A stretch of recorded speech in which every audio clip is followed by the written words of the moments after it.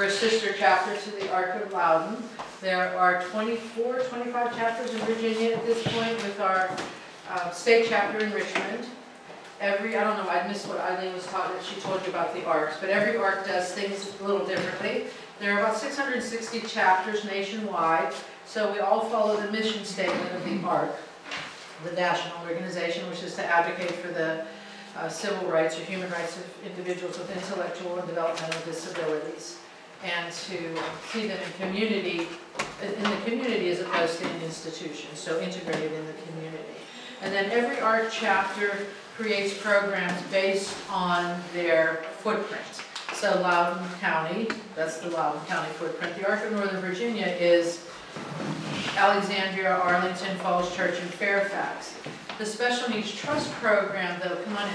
The Special Needs Trust Program is we serve all of Virginia, all of Maryland, and Washington, D.C. We also have trusts in other parts of the United States. We've had clients who have moved away, and so we're managing those trusts for them, even though they're in Colorado or Pennsylvania or New Jersey or wherever. There are some ARCs that have multi-million-dollar budgets, and there are other ARCs that have one volunteer that's running the ARC. So it's very different everywhere you go, and the level of expertise varies as well. Some may focus on children, some may focus on adults. Our ARCs focus on any age, across, from womb to tomb, basically. Our Special Needs Trust Program is the only ARC in our region, so that's why I'm here today talking to you. The ARC of Loudoun does not have a Special Needs Trust Program, or the ARC of Prince George's County, Maryland, doesn't have a Special Needs Trust Program. We manage the Special Needs Trust Program for Virginia, Maryland, and D.C. And I repeat that because people inevitably come back to me and say, well, we're in Loudoun, can we write a trust with you in Fairfax? It's like, yes, because we serve all of Virginia, Maryland, and D.C. So our ARC has PD waiver case management as well. We have a transition educational program for parents and students. We have created 2 apps, TravelMates and EmployMates, that you're welcome to use. And we're in the process, we meaning my colleagues, are in the process of creating another app to help people with disabilities navigate. I don't know if it's a social app, I can't remember what the next one is going to be, but they have a whole plan and have gotten several grants to fund the creation of these apps. We also have a Guardianship of Last Resort program at the ARC of Northern Virginia, and then events and things as well. But we don't do parties, we don't do all the fun stuff that the ARC of Loudoun is doing. We don't have dances and parties and yoga and stuff like that. We do have a People First, which is for young adults. It's a Toastmasters group, I think they're called the Gavels, I can't remember, it's the younger group, they have a different name. And then we have a Toastmasters group for older adults with disabilities. So even though the ARC serve people with intellectual and developmental disabilities primarily, a lot of the people with ID or DD also have other diagnoses, whether it's physical or mental, and so they're also the population we serve. Under the trust program, we serve any disability. So we don't discriminate, it's any disability no matter what, and again, Virginia, Maryland, and DC. I'm going to talk about Special Needs Trust in general, and I'll talk about the Special Needs Trust Program that we manage as well, and about our trustee. And that's all my contact information, by the way. I do Trust Talk Tuesdays at our Falls Church office, and you're welcome to join us. It's a small facilitated roundtable, people RSVP, and then I talk a little bit about trusts, and people then ask me any question they may have, whether it's Social Security or Medicaid or housing or whatever. So I'm there to answer any of those questions. I also do private consultations, so right before this I was actually establishing a trust with a family, so Eileen graciously schedules those usually for me whenever there are people from her area. And it's on the 3rd Thursday, or whenever we're having one of these sessions, that I'll come prior to, and oftentimes stay after, but today I have to go to the ARC of Greater Prince William for another thing. So there's a way to talk to me for free. So it's free information that I provide you, whether it's a Trust Talk Tuesday or a consultation. And on our trust website, And I noticed on my business card, and those of you that did get orange packets, my assistant was supposed to make more and she didn't, it seems. But the website doesn't have a .org at the end of it. So it's thearkofnovatrust.org. But on there are also webinars and documents and more information about special needs trusts. And feel free to take any of those Freddie Mac notebooks. We have many, many, many of those at the office. So what we'll talk about today is special needs trusts, how our program, trust program works. We'll talk about dispersing. We'll talk about the advocate program we have at the ARC. Special needs trust fees, because that's always a question, right? As well as ABLE accounts. And we have till 12 o'clock. So I can take questions, but I'll stop you at some point probably and move on if I see that we're getting too bogged down in things to make sure we get through the PowerPoint, but also have time. Because I know it's really important to answer things immediately, because 5 slides later you'll forget what it was you wanted to ask me. So there's 6 things to consider when planning for the future, and all of these are actually 2-hour presentations. So I'm just going to name them and give you a brief definition of what they are. So one of those things is a letter of intent. We call it a trust plan. If you put a letter of intent in your search engine, you're going to get 1 million hits on letter of intent and templates for that. Basically, a letter of intent is written by the primary caregivers, usually the parents, about the child, the individual with disabilities, and I say child no matter what age, right? It could be an adult child. And their likes and their dislikes, the past, the present, and the future. You talk about employment, education, housing, recreation, spiritual, medical, who advocates for them, a list of their primary caregivers. It's a long document, it could be a long document. We have a one-page letter of intent from one family, and we have a 62-page letter of intent from another family, and then everything in between. Well, yeah. So it varies on how much you put into it, right? And you own that document. It's a guidance document, so you can change it at any given time. But wherever you have a trust, whether you have it with the ARC of Northern Virginia, or if you've written one privately with an attorney, and you have successor trustees on a special needs trust, they'll want a copy of that letter of intent so that they know what the expectations are, they know who this person is, they know what doesn't work for them as well as the things that do work for them, so that whenever they go to the movies, they know not to take them to a 3D movie because the individual gets massive headaches. Instead, take them to a regular movie, or don't wear the color red because then they flip out, have a meltdown. So that letter of intent is really important to have. Yes? Can you update the letter of intent once it's originally been written? Yes, at any given time, you own it. You can add addendums to it or something like that? Yep, you delete, you update it, and you make sure that that copy is together with your will, your trust, and any other important legal documents, although it's a guidance document. And you also share it with, say, siblings of the individual with disabilities, or aunts or uncles or friends or whomever may be involved in that person's life when you're no longer around. You just make sure that when you update it, you give everybody an updated copy. And the recommendation is to do it around the individual's birthday. I haven't done either for I have 2 kids with disabilities, 19 and 24. I still haven't written their letters of intent. This is the one thing I haven't done yet. It's very daunting, right? Because I think I have to write the entire document at once, but you don't. Just write a little bit at a time. Legal authority, this is when we talk about legal authority in the individual. So whenever they're minors, you're their guardians. At 18, they reach age of majority. And at that point, or any time thereafter, you can choose to either do nothing and they can make their own decisions, or you support them in their decision making. You could get powers of attorney, and you have medical power of attorney for them, financial power of attorney, durable power of attorney. There are different legal documents that give you the right to interact with their healthcare professionals or make financial decisions with them, for them, okay?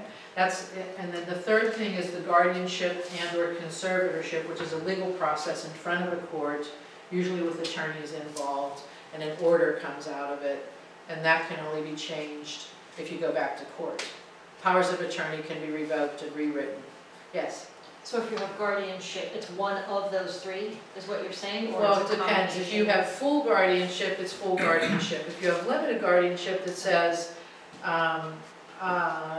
he's incapacitated and cannot sign contracts, drive a car, or make medical decisions, but he can choose where he wishes to live, whom he wishes to marry, and he can vote and carry firearms. Well, you could potentially have a power of attorney to cover these other things, Okay. right? So it depends. If it's full guardianship, it's the civil rights that are stripped from the individual. So you can have a combination.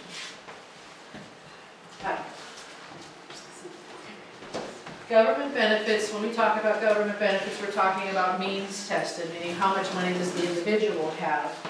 Medicaid, Medicaid waiver, supplemental security income, food stamps, energy assistance. Those are all benefits that are provided unless the government's in the situation it's in today and they lose them. But otherwise, those are benefits that are provided through the government, and they decide whether or not the individual is going to get them once they know what assets and resources the person has. Okay? Yes? Now, if the person's a child under 18, it doesn't go by the parent's income or the parent's assets? If it's a Medicaid waiver, it goes by the individual's assets and resources. If it's state plan Medicaid, supplemental security income, it goes by the family. Okay. Right. Same as food stamps and energy assistance. Got it. Okay, thank you. The other government benefits such as Social Security, disability, survivorship, retirement, and Medicare, those are entitlements, and so we don't look at those as means tested benefits. So the government doesn't say, oh, you have $50,000 in an account, so you can't have an SSD. They don't say that because you paid into Social Security, and so you do get the Social Security. Yes? I'm a little confused when you say means tested. What assets and resources the individual has, or what assets and resources the family has, depending on what you're applying for and how old the individual is. So what means what assets and resources? A person can have a car, a person can have a place to live, a person can have the contents of their home, whatever that domicile is, that's all allowable. They're not going to look at that. But if they have a second car, that second car is now an asset. Or if they have a truck, right, a second motor vehicle, that's now an asset. And that would count as. Again, these are 2-hour presentations, and we have a whole list that we're looking at for the upcoming year of what other presentations will be held here. Estate planning, this is where you're working with an attorney, preferably an elder law attorney specializing in special needs in Virginia, who would help you write your will, your maybe advanced medical directive, so what happens if I'm on life support, what do I want to happen to me, right, an advanced medical directive. Any powers of attorney, financial, durable. So when I was married, my husband and I each had a power of attorney for one another. So he was out of the country, I could sell the car, even though it was in his name, because I could present that power of attorney. It's important to have that so that you can act on behalf of your spouse or partner or whomever. Once I was divorced, then I went to a very good friend of mine who became my power of attorney instead. And then I have backups if she's unavailable. So that's to protect you. The estate planning is protecting you, looking at your assets, and how, whenever you pass away, you want them divided. And whether you're going to have a will and a revocable trust of your own where you have your assets. So again, complicated 2-hour presentation, but these are all the things that we need to be considering as we're planning for our future, as well as that third and potentially, like in my situation, 4th person, right? Well actually it's still 3 because my husband's going on exit. But, there's multiple people we're planning for. We're not just planning for our own retirement in the estate planning process, we're planning for our child with disabilities life as well. Financial planning, so you want to talk to somebody who's well-versed, preferably in special needs and financial planning. Not only an insurance agent who's selling insurance products, although those are very important as well, but who can also look at all of your assets and help you decide whether or not you've invested where you need to be investing, you need an additional product, or you're covered, what you can roll over, etc. So I don't know if you've spoken to Courtney lately, but we met with Courtney Haycoop, who I was very impressed with. She was one of the few financial planners I met with that I felt comfortable with. And it's really important when you talk to somebody that you're feeling, you feel good about them when you're talking to them. And she's local. And then Special Needs Trust, which is what we're going to talk about now. So who's eligible for a Special Needs Trust? It's anyone with a physical, mental, or intellectual disability as defined by the Social Security Act. So that's very broad. Right? I have people come to me and say, well, my child doesn't have a diagnosis, but he's in the process, would he still be eligible for a Special Needs Trust? Yes, because we're pretty sure that the parents have a good idea of what's going on and they're just waiting to get that diagnosis. Or we have clients who have trusts where the individual would have a mental health diagnosis, but claims that they do not have a disability, and nobody can force that adult to go to a doctor to be identified as having one.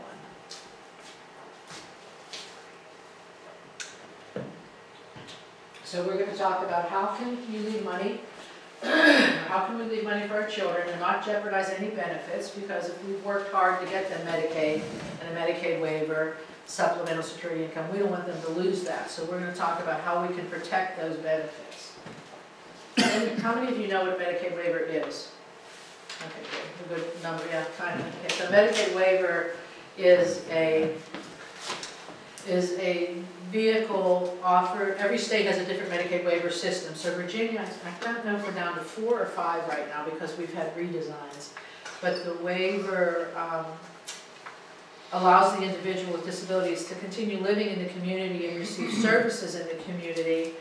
For example, the community living waiver, which is one of the developmental disability waivers, has housing, residential supports, assistive technology, environmental modifications, care attendance, just a variety of services that are paid for by Medicaid to provide care. So when a person does have a Medicaid waiver, depending on the services, that's really going to lessen the financial burden on the parent. So instead of having $6 million to provide for my 2 children for the rest of their lives, which I don't have, maybe I will have one day, but I don't have today, because they have the Medicaid waivers, that's now lessened my financial burden because I know they'll have housing, I know they'll have food through Social Security, I'll know they'll have medical care, they'll have attendance, they'll have job supports and things like that. So it becomes a question of what can I afford to leave them? Because I need to think of myself, not to the individual, and know how to disperse from a special needs trust. Who's going to advocate when we're gone? That's huge. Who's going to manage the money and who's going to advocate for the child? Those are 2 big questions. And when is an able account used in addition to a special needs trust? So what is a special needs trust? It's a legal vehicle that's meant to provide benefit to and protect the assets of the individual with disabilities and still allow them to qualify for and receive government benefits. So how many of you have children under 18? How many of you have children that are 17? Okay. And then everybody else, kids over 18, or is everybody family members? Anybody a provider here? All family members? Okay. So when you have children that are under 18, they may have even older. If the person with disabilities has assets in their name, and they're now turned 18 in 1 month, and you want to apply for Social Security, but they have $10,000 in a checking account, you can move the money into a special needs trust. It's a legal move of the money, and then apply for the benefits. So when you call Social Security, they may say, oh, there's $10,000, come back when that money's spent. But that's not true. That can go into a special needs trust, and then you can apply for any of those benefits. So it's important to know when you can move money, what money can be moved, what counts, what doesn't count as an asset and resource. So the main reason that people establish it is to protect those government benefits. I don't want my daughters losing their Medicaid waivers.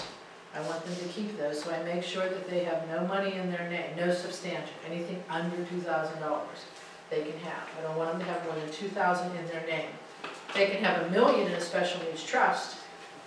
That doesn't count as long as as long as the distributions are made correctly. That's not going to count against them. but they have to have less than $2,000 that they can directly access and get a hold of in order to keep those benefits. So we want to protect those benefits. A special needs trust is also used for money management and long-term financial planning. So we have individuals that have Social Security, disability, and Medicare. So remember I said those are entitlements. Those aren't means tested. So either they worked and paid into Social Security and are now getting disability, or their parents worked and the individual with disabilities was diagnosed before 22 with a disability, and so they can piggyback on their parents' Social Security. So that's an entitlement, and that and Medicare, but they can't manage their money. The parent knows that, okay, they're never going to have a Medicaid waiver because they're too high functioning, they're too capable in many ways to get that DD waiver because they don't have a developmental disability. It's mental health, for example.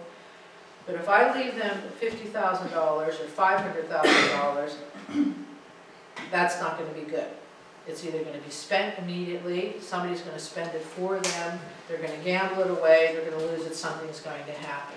So that's another reason why people establish special needs trusts, is to protect the money so that the individual doesn't use it all or isn't taken advantage of. And then to promote the dignity, comfort, and happiness of the person with disabilities.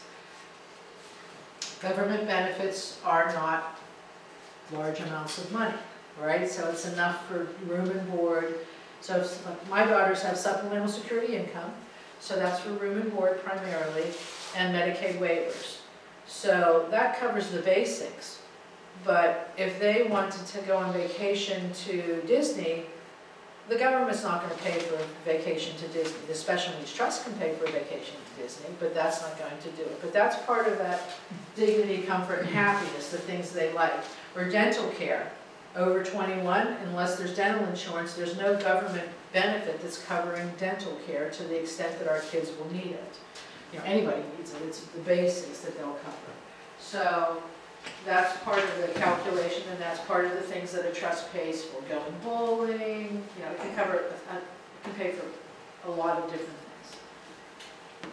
Anything the benefits pay for, we let the benefits pay for, and then the trust can pay for anything else. So what types of trusts are there? There are two types of special needs trusts. There are third-party special needs trusts, and there are first-party special needs trusts, and we're going to talk about both of them. The third-party special needs trust is what we establish as parents or family members, and the trust I have for my girls will be funded when I die, or when their dad dies, whoever dies first. Now that we're divorced, it's changed. If you're still married, it's usually the second to die of both parents. So right now, well, actually my one daughter's is funded and the other's unfunded, but the intent is to fund it whenever we're gone, right? So you can set up a trust, but you don't have to put money into it. You can either establish it with an attorney or you can establish it with a nonprofit that's been authorized to manage. And I'll talk more about these on other slides. In the first party trust, you can establish that so the parents, the grandparents, the individual with disabilities, if they're over 18, the court, or a guardian may establish a first party or self-funded trust. You can either do it with an attorney or with a nonprofit. And that's what a pool, they call that a pool trust when it's a nonprofit. Excuse me. Are there tax advantages when you fund it? So if you were No. to, no. Okay. No, not on a special needs trust. Okay. So, third-party trust, what we call family-funded trust. So if you have the packet in there, there's a packet with third-party information of family-funded as well as self-funded. So who establishes this trust? It's usually the parents, yes. I'm sorry, is it possible to have more than one special needs trust for the Yes. same child? Okay. Yes. When you have like a divorce situation, two separate parents, it just, Yep, you can have 17 special needs trusts if you will. okay. Good luck managing it, but yeah. Right. And if that child's savvy, they'll be like, hey mom, I need money for this. Hey dad, I need that. Hey Uncle Joe. So either it's the parents, it's usually the parents, the relatives. We have a couple of trusts that have been established by friends and neighbors of the person with disabilities and funded that. So anybody may establish this third party or family funded trust, just not the person with disabilities. When it comes to funding, yes. If you have a third-party trust, can you move it, it's established by a separate attorney, can you move it to the nonprofit? Yes. Yes. So you have the third-party trust, and then the question is, where does the money come from? So when somebody wants to establish a trust with the Arc of Northern Virginia, we sit down, we have all the documents, you can see them in there, and they're online. My first question is, from where is the money coming? Whose money is going into the trust? This is anybody's money in a family-funded trust, just not the person with disabilities. Anybody may contribute to the family-funded, just not the person with disabilities. So if you want to establish it with the ARC, you can, yes. So none of these other trusts can take money after death? So they can all take money after death. Yep, yeah. It's just, where's the money coming from? Is it coming from the family, or is it coming from the individual? Family funded, self-funded. It's important to keep them separate, and I'll tell you why in a minute, but you never commingle the money. Kid Joe, money goes in Kid Joe's self-funded trust. Parent Mary and Bob, it goes into the family funded, yes. If the child is going to receive an inheritance, does that money, and right now it just goes directly to the child, can the child put it in the trust if they get an inheritance? It goes into the self-funded trust. Anything that is left directly to the child goes into the self-funded trust. Okay. So you have to go back and change it. If you're able to, if you own those documents, right, then you go back and change it and you name the special needs trust for the benefit of. But if it's grandma and grandpa that are 92 and 94 and they don't want to change any documents and they're too old and it's a too, my dad was like, oh, you guys take care when I die. It's like, no, Dad, please. Let's take care of this now. If you can get them, if you know that your mom's leaving money to your child, go back and have them change that document so that it gets left to the special needs trust for their benefit. This is an old trust that can't be changed. Oh, yeah, then it's going to be over there. If it's the individual, it's the individual. I have somebody has property, for example, and it's a generational thing, and 5 generations of the family have to inherit that property, which means that the 5th generation in this scenario is an individual with disabilities receiving means-tested benefits, Medicaid waiver, SSI, and it's an irrevocable trust. That's the situation. Yeah, so we're working to figure out what we can do. Is there any way, so you could potentially go to court and ask the court to change that. That's a potentiality. So sometimes trusts were written back in the day, and an attorney can argue that the intent for the parent, or the intent of the grandparent, or the intent of whomever, was to take care of it, and had they known about special needs trust, then it would have gone to. And sometimes, many times, the court will allow that. But you have to get it ordered, court ordered. You can't just do it. So, if you want to establish a trust, you either come to the Arc of Northern Virginia, or to here, we can sit and do it here, or wherever we meet, and establish the trust, or you go to an elder law attorney, or you go to a financial institution. Those are the 3 places where you would establish a special needs trust. Financial institutions are really getting out of the business of managing special needs trusts unless they're millions of dollars. They have very high minimums, a lot of the financial institutions, because it's a lot of work, and they don't want to do it. Usually it's funded, so when to fund it, usually it's second to die, but you can fund it prior to. So with our special needs trust, our minimum is $250. If you don't put $250 in our trust, then 1 year after you establish it, we'll invoice you for $65. And every year after that, we call it an annual maintenance fee. We're keeping in touch with you and whatnot. But at any given time, you can put $250 into our trust and you don't pay that renewal fee, so to speak. So that's called seed money. That gives the trust a tax ID number, and you can use that on your documents. But you don't have to fund it until you die if you don't want to. So my one daughter is funded, the other one's unfunded. Inheritance, so how's it funded? It's usually funded through an inheritance, a life insurance policy, a transfer from another trust, contributions, real property, real estate, mining rights, whatever. That's how they're usually funded, and it's where the trust is named. So our trust is the foundation of the Arc of Northern Virginia, Personal Support Family Funded Trust for the benefit of. It's a super long name, right? But in your will, there's a paragraph that your attorney would plug into your will that directs that money to the special needs trust. If you have your own family trust, it's plugged in the paragraph so that it directs it to the special needs trust. Anywhere where you have a beneficiary designation, life insurance policy, and your retirement accounts, TSP, 401k, 403b, you name the special needs trust. So you go back and you make sure everything's going into that special needs trust. If you have a life insurance policy, let's say you have a second to die life insurance policy, you and your spouse, then you name the special needs trust as the primary beneficiary, because that means that when both parents are deceased, then that's going to be funding that. Let's say you have a policy, you just have a term policy, or another policy you have is a term policy, and you've named the other spouse or the other person as the beneficiary. And that's why you got that, and that was the intent. That's fine, but look at your contingent, your secondary and tertiary beneficiaries, because if you named your child, you go back and name what? Special needs trust, right? Anywhere where your child is named, you go back and name the special needs trust. And even when you tell the insurance company to name the special needs trust, then they send you the document and say, okay, read it, because with ours, we had to go back and correct it twice because they spelled the names wrong. The first time they called it the Sky and Sheridan Marsili special needs trust. Well, it's not. Sheridan has her trust and Sky has her trust.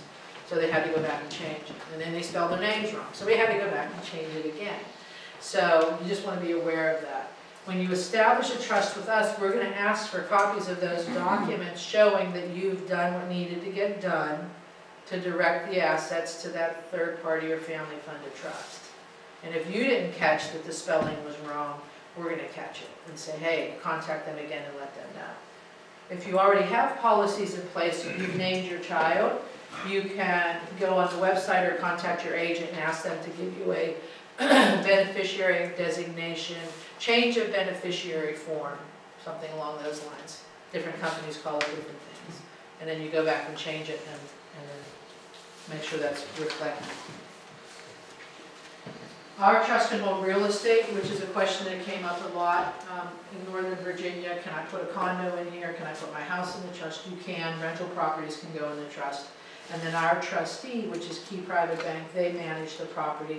If you don't have a property manager, they'll step in and get a property manager to manage it. And then what happens at the death of the beneficiary? So this is important. So when the individual passes away, the third party special needs trust or family funded trust remains open to pay for funeral, burial, cremation, donation to science, whatever you're doing when the individual passes. It can pay for estate taxes if things have to be paid for. And then it gets dispersed to whomever you've named as they're called final remainder beneficiaries. So when Sheridan passes away, or Sky, whoever goes first, if she has money in the trust, it's going to her other sister's trust. And then whenever my second daughter passes, I've indicated who's to inherit at that point. So I totally control that. Okay? And that's important to remember because it's different with the self-funded. So on the self-funded trust, as I mentioned, the individual with disabilities, the parent, grandparent, guardian, or the court may establish that trust. You come directly to us to establish it. If the individual chooses to go to an attorney to establish it, they still have to have a trustee of the trust. They can't be their own trustee. The individual with disabilities can never be the trustee of their trust. Why do you establish the self-funded trust? And when you only do it when necessary. This fund, family funded, you're doing that as part of your estate planning. You're thinking ahead. I need to put a trust in place. I have to be able to protect their benefits. I need to direct the money here. I need to be doing this. The family funded, the self-funded, is oops, Uncle Joe died in Montana and he just left Billy $50,000. And Billy has a Medicaid waiver or SSI. I need to move that money. So then Billy, if he's an adult and is capable, can establish the first party or self-funded trust. Move it out of his name. They should move it in the month in which the funds are received, especially if they have any means-tested benefits. Because if they move it in that month they get it, it's not going to be counted as income or an asset. But if they hold on to it into the next month, it's now countable as an asset, and it will jeopardize the SSI and the Medicaid waiver. And those services may be suspended until something happens with that money. So people get money unexpectedly through an inheritance because whoever wrote the document like that, it wasn't planned in advance. A lump sum payback from Social Security. We had an individual who, I talked to the agency, this person's living in a group home. I didn't know any of this was happening, right? So let me come and do a presentation to your staff so you know about, no, we know all about trust. And I was like 5 months later, Tia, we don't know what to do. What? Joe got all these people named Joe.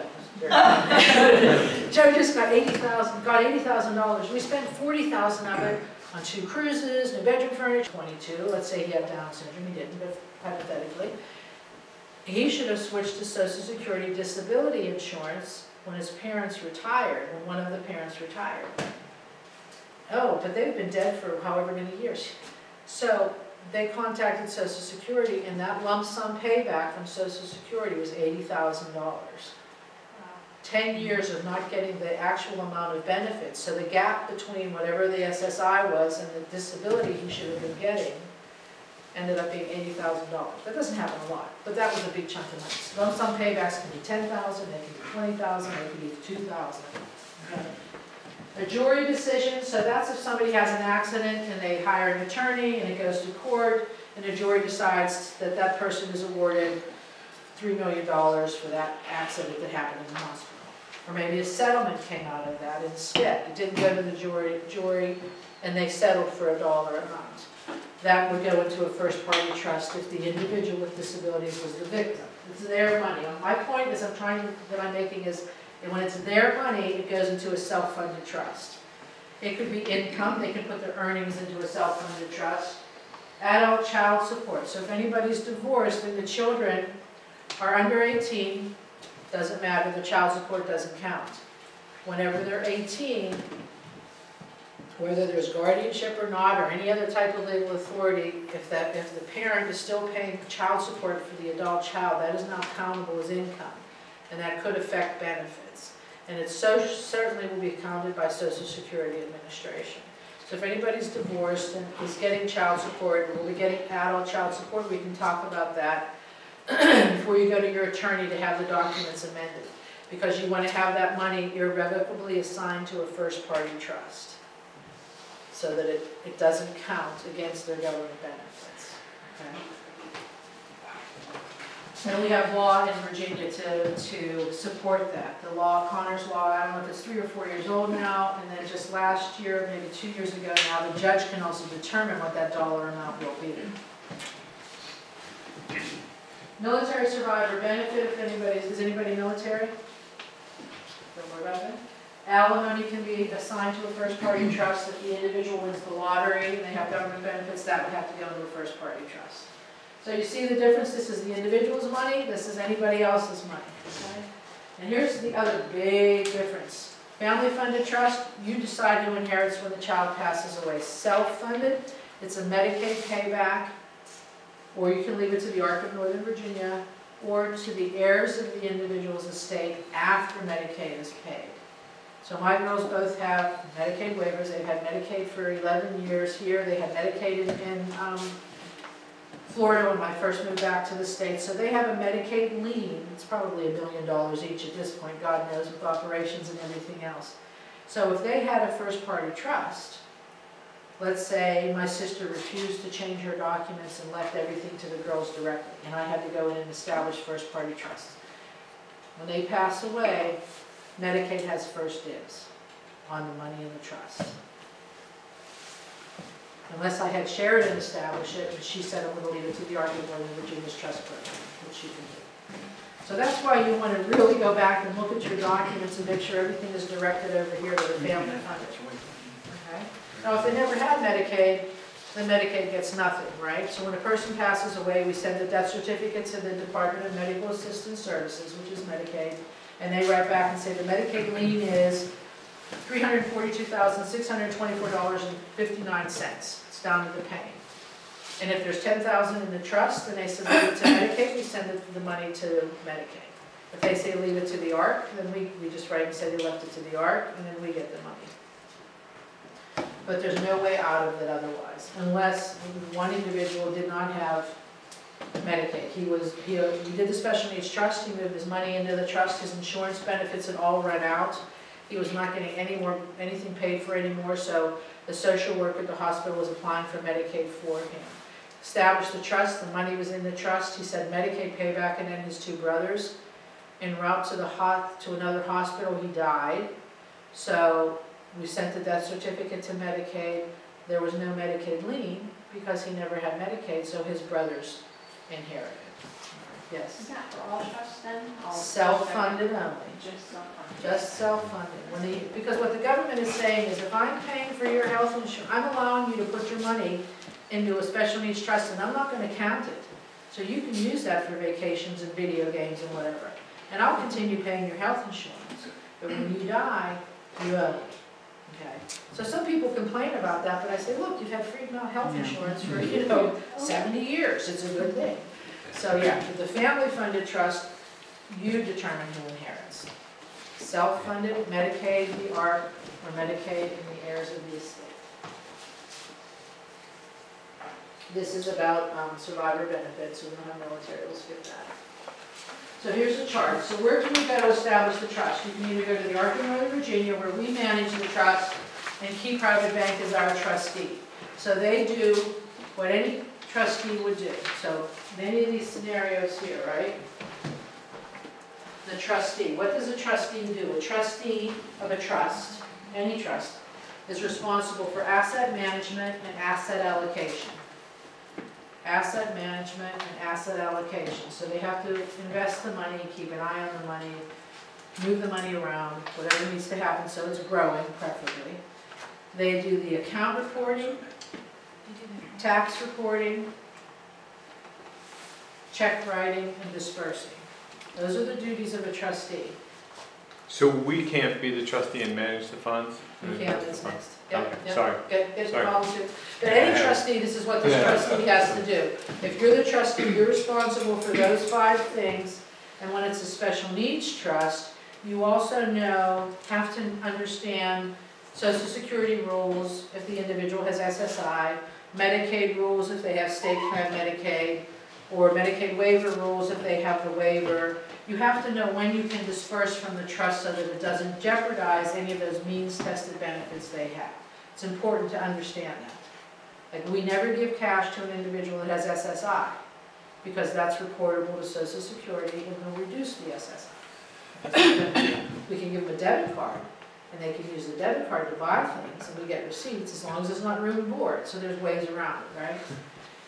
So Key takes care of all of that. They hold the real estate and whatnot, and we're the day-to-day client contact. You work directly with us, the individual with disabilities works with us, the family members, the therapist, the dentist, the mechanic, whomever we're talking to. Or you can go to it in private, so you can go to an attorney, again, an elder law specializing in special needs. Estate planning attorneys don't really know about special needs, and they'll tell you that. So it's an elder law specializing in special needs, and they write the special needs trust for you. So if you don't choose the ARC, you go there. And it's usually the parents or the co-trustees, or you could be one. So co-trustees, and you really don't have any work because the trust is unfunded. You're not going to fund it until you die. So they write up the documents. Who has work are the successor trustees because you have to name who will actually administer the trust whenever you're gone, right? So Robert and I, back in the day, we were in Florida. I worked in the disability world there. And I met an attorney, and she said, let's do all your documents. We're like, okay. So we did our wills, our powers of attorneys, advancement of directors, and special needs trusts for the girls. So that's how we set it up originally. And we were the co-trustees, no money in the trust. We didn't have any money. No money in the trust. And I named one of my sisters as the successor trustee, and then another sister after her. I'm the baby of the family, so they're 8 and 10 years older than I am. And they continue to be 8 and 10 years older than I am. So they're older, and they're not as healthy as they used to be, right? So whenever I came to Northern Virginia, got the job at the ARC, I thought, this is ridiculous. I'm asking these two to manage a trust and administer a trust, and they're older, and my one sister would be like, oh yeah, you can have that, and the other one would be, well, they're 2 very different personalities. You have to think about that too. So anyway, so at that point, we wrote the trust with the ARC in Northern Virginia, and then revoked the other 2 trusts. They were unfunded, so I could revoke them. But so you have to think about that, who you name as successor trustees.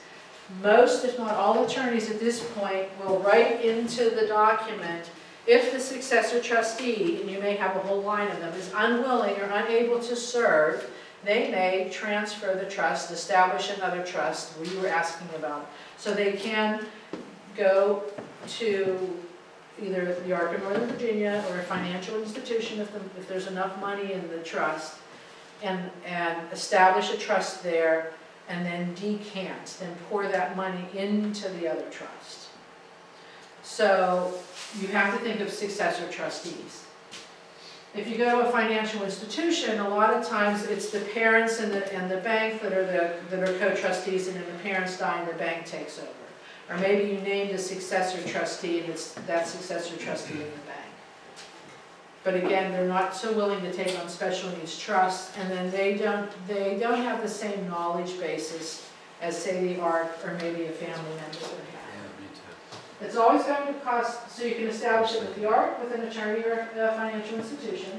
It's always going to cost money to establish a trust, unless you're in Pittsburgh and you establish it with the Chiva, the ARC there, they don't charge you to establish a trust because they have gazillion dollars in their trust. So the attorney we charge, the attorney charges, the bank charges as well. With our fees are later on. So there's always going to, with us there's a management and a trustee fee because we're working for you to manage the trust, and the trustee is working to do their work. If you're the trustee or you have successor trustees, you may charge, and I believe it's up to 1% as a trustee against the corpus of the trust. You can also outsource. You need a CPA to do the account reporting or the tax reporting or whatnot, so you outsource. So you may be paying fees to do that, or you may be doing it yourself. And then that doesn't cost. And with the bank, they also have fees for admin and investment fees, etc. We're experts in the world of disabilities, and we're working with the bank who are experts in the financial world, so you have a combination. And we chose to divide those responsibilities because we know what we do well and they know what they do well, so we collaborate together. When it's a private person, it depends. We don't know how well versed they're going to be. We know our kids well. We understand mostly the systems that they're involved in with the disability systems that we have to navigate, whether it's Social Security or Medicaid. We've learned a lot. But siblings may not have that same knowledge that you have. So either you have to share it with them or you have to make them aware that they can contact organizations like the ARCs to get more information and support. And then the bank, again, it depends on who's in the position of trust. I forget what they're called, I'll draw the blank. They're not trust managers, the bank, whatever their title is, that are overseeing the trust, and you go to them for disbursement. We've been around for 56 years, so there's continuity and reliability. Our trust has been in place since 1999. When you name a successor, that's why with the continuity with your private trust, make sure you have successors that are same age peers with the individual with disabilities. You don't want siblings that are your age or older, because eventually you'll die out and that person will be there without somebody that's the same age. So same age peers. And then with the banks are, we've seen banks being bought and sold the last 10, 15 years, so the trust goes with the next bank, preferably. Hopefully it just follows whoever the trustee is there, whoever owns it. Can I ask Yes. a question? So, I know technically this isn't a sales pitch or whatever, but for what are the, besides the continuity, which is great, and then the nominal fee I saw up there too. Yeah. A lot of us potentially, myself, I'll just talk about me, money is an issue. So what are some benefits to go with the ARC as opposed to doing the outsource, that's other people Right. who are listed? So I actually have a slide later on. Okay, That I'll wait. addresses that. I'll wait. Okay. Let's keep on. So this just happens to be the first page of the joinder agreement, so you know what it looks like with us. So whenever you write a trust with an attorney, it's all in one document. All the legalese and the names of people and the names of vehicles that are being used to fund it, etc. With the ARC, it's two separate documents. We have to have what's called a master agreement, which is all the legalese, and then the joinder agreement, which joins the master. Just give me a picture of that, what that looks like. So these are common mistakes that you wish to avoid, we should all avoid. One, bequeathing assets directly to the person with disability. So this is where you forget to change your will, right? It's a common mistake. So that's why it's important to be working with an elder law attorney who specializes in special needs, who knows to write, when I die, whatever's left of my estate will be divided 50% between Sheridan's Trust and Sky's Trust. It has to be written in there, right? If you don't do it, it's not good. Or they name the person with the disability as the beneficiary. Remember, we have to change those beneficiary designations to name the third-party special needs trust. So can we solve this problem then? So we don't directly name the person with disability as a beneficiary to a life insurance? Correct, you name the special needs trust. Anywhere where your child is named, you take their name out and you name the special needs trust for their benefit. Whatever the name of the trust is, that's what you name it. So what's your child's name? Z. So instead of naming him in the will, instead of saying 50% to his sister and 50% to him, 50% to his sister, 50% to the deemed special needs trust, or whatever the name of the trust is. Yeah. It's never their name, it's a trust for their benefit. And that would be on like savings accounts and things like that too, right? With payable on death, you've got to go and do all those too. Yep. Right? Yeah, and what we're finding out with payable on death is the banks it's computerized now, and they won't take a name. So we have to get a tax ID number for the trust, which is interesting. You created the problem, but the bankers don't know how to go in and change it. It's a computer program and has to change it. So yeah, anywhere where your child may potentially be named or may be a descendant that would inherit, you want to make sure that the trust is named, or their name is removed. Like I'm taking them off of my bank account, or my checking account, because I'm assuming that whoever's my executor in my estate, they're going to be using whatever I have left in my checking to cover estate taxes and things like that. And then what's left, it'll go into the will, and then it goes in. So what can we do? If this happens, what can we do? Can we solve these problems? Can we correct these mistakes? Yeah. How? If it's within the same month, you can take care of it that way. If it's after that, you have to go through the court process. And you don't have to go through the court. You can still move it after. It's preferable that you move it in the month in which it's received. But if you don't do it, it may count as income. So you can do it at any given time. Okay. So what we normally do is if somebody says, oh God, they've been sitting with the check for 3 months, establish a trust, put the money in the trust, you let Social Security know, for example, and Medicaid, if they have SSI and Medicaid. And if they come back and say, oh wait, then you owe us money, then we pay them. If they don't come back, But not a self-funded trust, right? self-funded, what do you mean not a Or self-funded? do a self-funded. That's the only thing that you can do. Okay. To To solve the problem. The only thing you can do to solve these problems, the only thing you can do is the self-funded. Okay. Correct. Do you understand that? Go ahead. Yes, you say same month, is it, you can establish the trust fairly quickly? It's Yes. maybe fast